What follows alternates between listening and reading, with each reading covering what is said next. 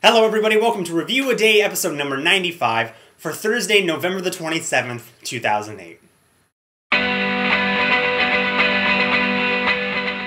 Hello everybody, welcome to Review a Day, the daily video blog where I review movies 7 days a week. My name is Leland Brunger and thank you very much for joining me. Happy Thanksgiving everyone. I hope your holidays are going well. My favorite dish is the stuffing, in case anyone was wondering, which I'm sure none of you were. I've been watching I finished Metalocalypse Season 1. It's a very funny show. It's very much an Adult Swim style show, so if you like Adult Swim, check it out. Compared to Venture Brothers, doesn't come close. Venture Brothers is the best thing I've ever seen on Adult Swim. I hold Venture Brothers in the same way I hold South Park or The Simpsons, just really great stuff. Metalocalypse, very Adult Swim, but Venture Brothers is where it's at. Freaking love it. But the film I'm going to review for you guys today is the new film 4 Christmases. This movie is directed by Seth Gordon, who actually directed The King of Kong, which is a documentary I reviewed a while back, but I loved it, and I was really surprised to see that he was the director of this film. Steve Wiebe, the true King of Kong, if you've seen the documentary, has a very small role in this film. He plays Kristen Chenoweth's husband. And when you first see him, he's actually playing video games on the couch. Very funny. Nice little nod to Steve Wiebe. Love that.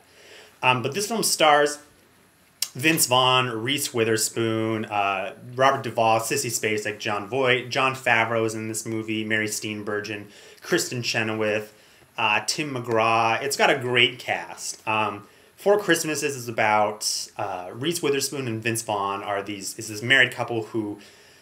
they've decided they're never going to have kids, they're not married, they don't want to rush into marriage, and every Christmas they lie to their families and they go to some foreign place. They go to, Fiji. This year they're going to Fiji.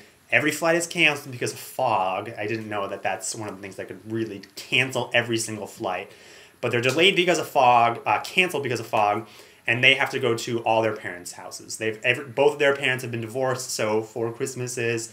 And going through these kind of crazy adventures, they learn a little bit about themselves and each other. 4 Christmas is actually surprisingly pretty vulgar and crass. Reese Witherspoon beats up a bounce house full of kids, which I thought was pretty dark. And one thing I actually found really surprising, this is kind of a mild spoiler, but they really don't learn anything in this film. They don't learn anything about families or about the Christmas spirit. They really don't.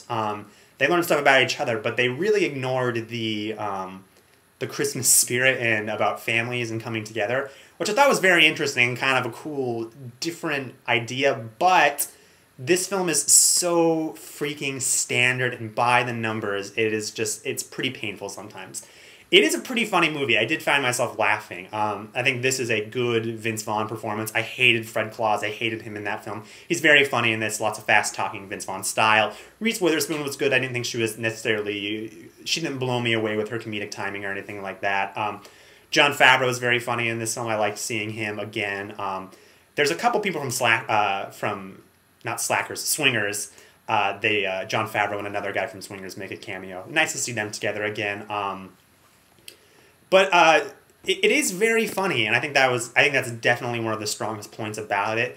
But it's not so funny where I would say, run out and see this movie. As I was watching, I was like, if this movie was on HBO next holiday season, I would definitely sit down and watch it. If it was on demand, I would definitely watch it. It's not a terrible movie, but it's not very good. As we were leaving the theater, everyone's like, it wasn't that bad. And I was like, well, doesn't make a good movie.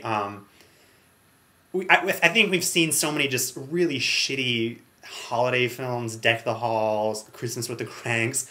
I've seen them all. They're really awful. I think Elf is one of the best Christmas movies made in years.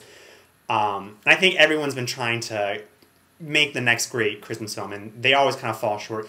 This one falls less short than those other films, but it's not necessarily great. It reminds me of watching the CBS show Worst Week, where it's just like people basically building houses of cards and then standing around and waiting for someone to just come by and knock them down.